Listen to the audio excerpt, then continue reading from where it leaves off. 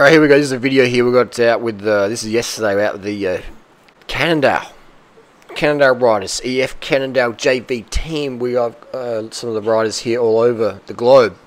And just out for, this was a 105-kilometer spin. Did the entire loop with them. And we're just cruising along Norton Summits in, I think, 16 or so minutes. So just cruising along tempo. Now the question is, what bike? What bike should you get? What's the best bike to get?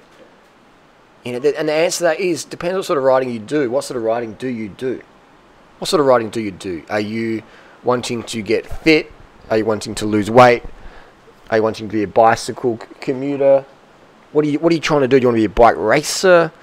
To be honest, if I had to buy one bike for my life, just one bike, I would get a lightweight road racing bike. That's what, if I had to just choose between one bike for the rest of my life.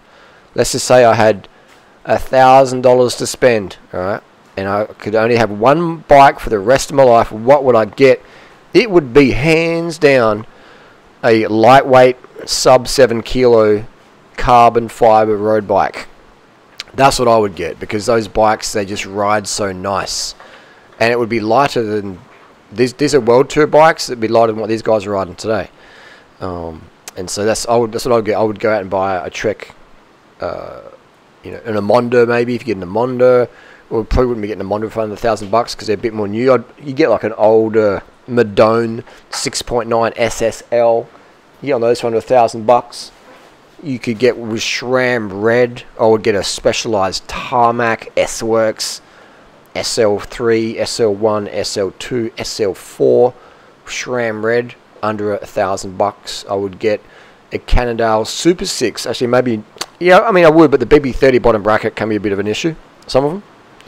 So, or I'd get maybe even a Giant TCR, Durace SRAM Red, under $1,000. What else would I get? A Canyon Ultimate, under $1,000. Trek Amondo ALR, if you want a bit of alloy, under $1,000, get one of those. And we're looking for mint condition, you know, purchased off a barrister, a surgeon, a lawyer, a doctor, any of these people who earn, you know, large disposable incomes and don't really ride that much because they're sort of a bit time crunched. They generally have really well maintained bikes. So that's what I would do. I would recommend doing that. And because a lightweight road bike, you can see here the guy on the left. He is about 17, and this guy was pretty good. He kept up on the... Actually, no, we did drop him on the hills. But on the downhills, he kept up really well. We did drop him on the hill, though. We hit a hill called Torrance Hill, and he did get dropped. But he's on a lightweight carbon Bianchi, and that's just the sort of bike that gets you really fit. You know, and the guy's over 17, so he'll get fitter and stronger as he gets older. But it's just an example that... Yeah, this kid here on the left in the aqua bike, I can't really see it. I'm on Lachlan Morton's right-hand side.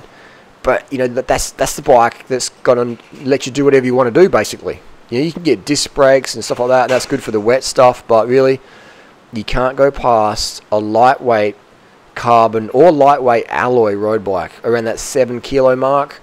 Under 7 kilos, the Magic 7. They just feel nice, and you want to ride them all day. And they work. It's no disc brake. Disc brakes are more maintenance, etc. More weight, more noise, blah blah blah, more expense. But under $1,000, that's what I would get. That's what I would recommend.